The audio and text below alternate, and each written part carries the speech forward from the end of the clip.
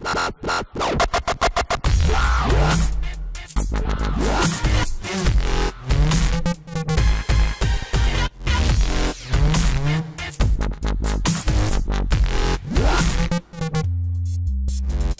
this is Christian Buckley doing another MVP Buzz Chat interview, and I'm talking today with Daniel. Hello.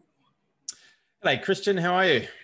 I'm doing well. Why don't you introduce yourself and where you are, and rub it in about your great weather compared to what we're experiencing here. Well, yes. Well, hello, everybody. Thanks. First of all, thanks for having me on. I've been consuming your content and looking at what you do for quite some time. So it's I'll say an honor to be talking to you in this capacity. As you said, yes, my name's Daniel. I am coming to you currently from Melbourne, Australia, in our summer. Well, we haven't really had much of a summer, but look, it's probably better than where you are at the moment. Currently, what is it? The time of recording, 9:30 a.m. It's around sort of 20, 25 degrees, so we can't complain. Yeah, that's nice. Yeah. So where do you work? What do you do? Currently, I am working at Valo Solutions as a partner manager and product evangelist there. So recently joined the Valo team for the APAC region after being involved in a number of Microsoft partners delivering solutions through Office 365, Microsoft 365 in that capacity. But now, yeah, heading up the Valo APAC team. That's very exciting. Well, and congrats again on your brand new Office Apps and Services MVP.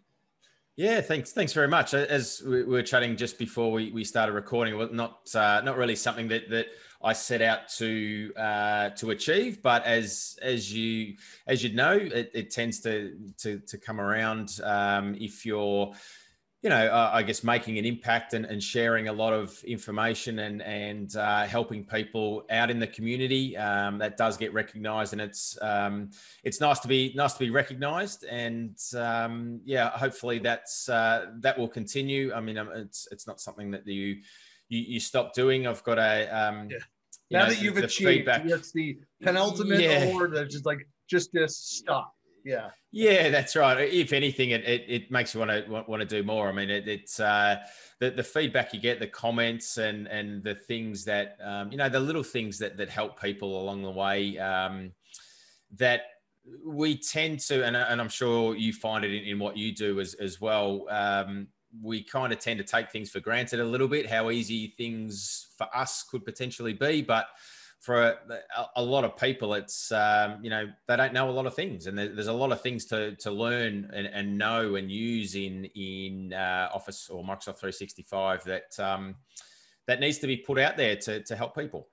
Well, it's one of my favorite things to go and do. And, as you know, I mean, I've been doing for the last year, office hours type things, but yeah, staying connected in and hearing and trying to find answers for customer questions. Because to your point, I mean, we get kind of blind and deaf to certain kinds of issues because we think, well, hey, we've worked through that, or that's like a problem that we solved a couple of years ago. And yet people that are brand new in the technology are just coming through that learning cycle, and they have those questions again. So what's old for us is new to someone else. And so if we can help, and then there's always, no matter how well that you think you've solved the problem or Microsoft has solved the problem, business changes, requirements change, and people's approach, and they bring their backgrounds to solving these collaborative problems, and they find new and interesting way to break things.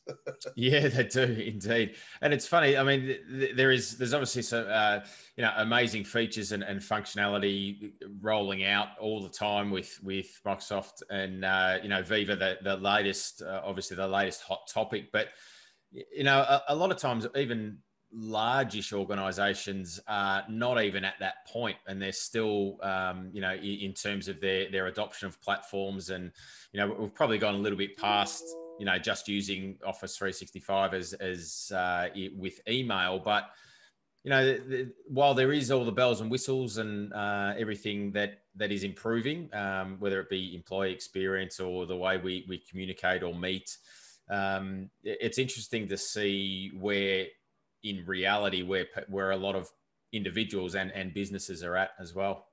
Well, one of the things you're probably aware of is, and I've been talking with people about it, so back years ago, you had the SharePoint maturity model that was developed by then a consultant. She went on, Sadie Van Buren, went and joined Microsoft and has since left. But you have an effort, a community effort that driven by Mark Anderson and a few others that were developing the content around the Microsoft 365 maturity model. But the idea is that, look, everybody is finding value in different workloads, different combinations of the technology, of course, because different businesses, different verticals have different needs. But it's great to go in. It's a healthy exercise to go and understand, well, across these various industries, here's kind of where we are. Here's a baseline for our adoption here. And then to see, well, if we were, in a CMM level, like 5 levels there, we're at number 2 in our information management. What does it mean to move to 3 and to 4? And likewise in our collaboration, so if you think of it like workloads, like our SharePoint usage, our Teams usage, our OneDrive usage, and there's no right or wrong answers, but what's great to see about that kind of model is just based on, the averages of other users out there, what else could we be doing? And it might be that, hey, level 3, we never need to move to 4 or 5. Level 3 is right where we need to be. It's meeting our needs. Going through that, it's just part of, operational improvement of going through and, continually looking and reviewing and what can we do to get our people collaborating more and in better ways and better leveraging of the content we have. Yeah, absolutely. Absolutely it is. And it'll be interesting. Yeah. Look, interesting to see where, this whole employee experience model or applications or modules or whatever you want to call it, how that gets taken up as well. Obviously it's employee experience is a big thing in the adoption side of it. But it'll be interesting to see. Yeah, I'd be interested in your perspective. I don't know if there's an official company line on that, but given that you have a lot of the the intranet in the box providers, but like Valo that have gone and have been focused all about the employee experience. I mean, that's really where that whole category of solutions started, was that the out of the box SharePoint experience was not sufficient. Organizations were not adopting that. And so make it, good looking on the front end and functional for what collaborative organizations need and are using. And you added on, you did all these things. So something for Microsoft to go and approach with their, employee experience platform approach. I mean, so what's the official position? Yeah, well, I mean, it's still fairly vague in a lot of the detailed information that Microsoft that marketing is vague in a new release. And look, it looks very nice, and all the marketing is very good. But obviously, with I guess intranet in a box type of solutions or that type of thing. I mean, obviously connections is going to be one that is going to be fairly close to that type of thing. So it'll be interesting to see how, what gaps are there and how, companies like Valo can extend on that type of functionality. Or, I guess we saw a fairly similar situation when SharePoint Modern came out as well. I mean, the brand whiz bang new Modern. There's still a space for extending and improving and adding functionality and that type of thing as well. So I think it's going to open up a lot of opportunities as well by being able to either extend or combine or integrate with.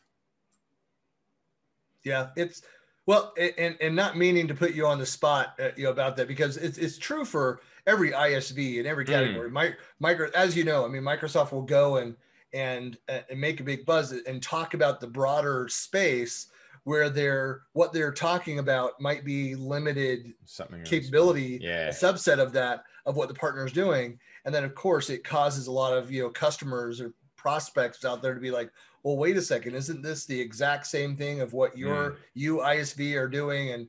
And there are just certain realities, is that there's one, you have to cut through the marketing. And this is true with every OEM. It's not just a Microsoft thing. And really truly understand what your business requirements are, where you were focused there. The second thing is anything new takes time to be fully realized in the first place. It's not like you're adding a feature to an existing product when you're launching an entirely new product or product area. And so there's work that needs to be done, and that shouldn't stop your movement forward. If you're about to buy a solution and then there's an announcement made, that's like a year and a half of until it gets to the place where could even possibly reach that level. But it's an interesting space. I just think it's exciting that the maturity of the platform of Microsoft 365 itself is getting to the point where we're no longer talking about turning servers on, back in the on-prem days, and just keeping the lights on the service, where we can now really focus in, and we've got most of the core functionality fairly robust, where we can now talk about what are we actually doing with the technology that we've been deploying? How are people using it? How can we use it better? How can we be looking at the data around how we're collaborating and improve the way that we're working together? I mean, that's just an entirely new thing. That's very exciting. It is. And I think that's becoming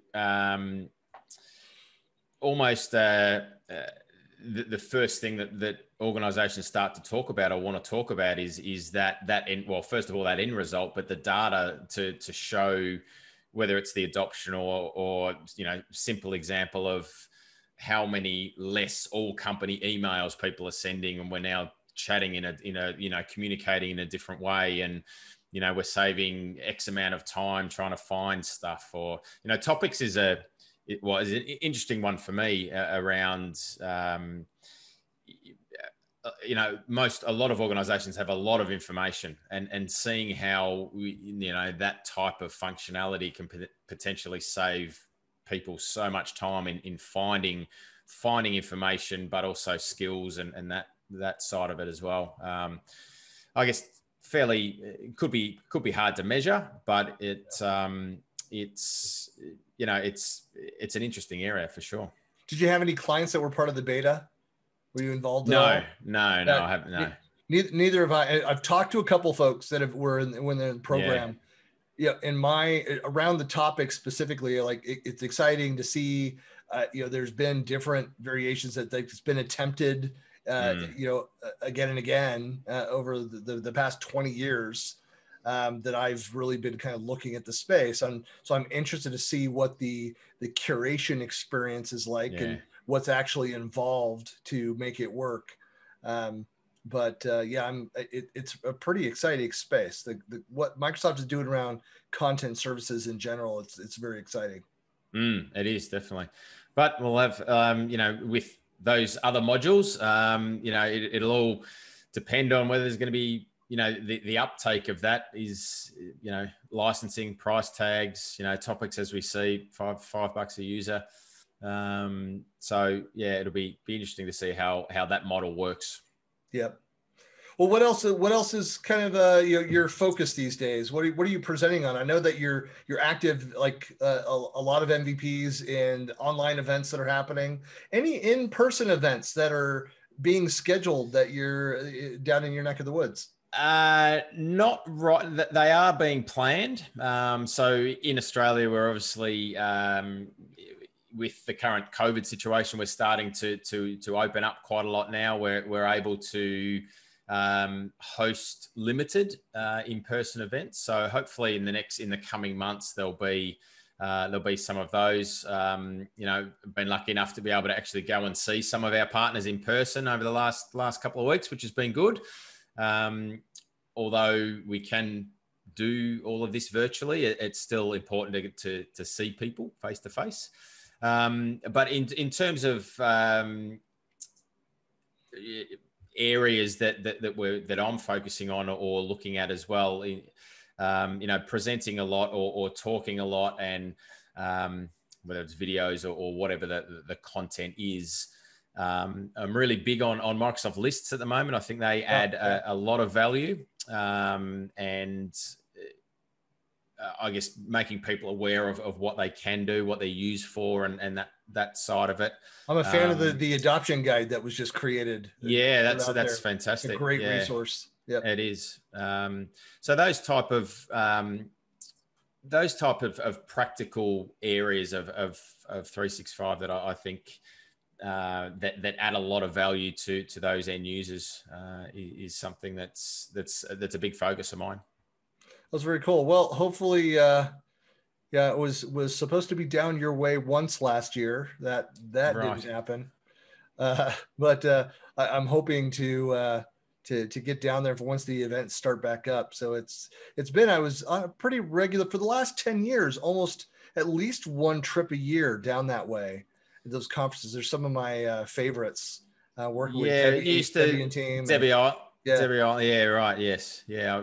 Some of the user group activities as well. And, but yeah. Yeah. Well, I think, Debbie's, still planning on, potentially, hopefully, the in-person event this year. So we'll see how that plays out. Yeah. Whether you're allowed, whether internationals can fly in, I don't know. I'm thinking that part, you guys are too good at the contact tracing. You guys have that part down. So it might be a little bit longer before you allow internationals in. But again, we're now planning for end of August, our first in-person, what was our SharePoint Saturday event, of doing something like a hybrid version of that.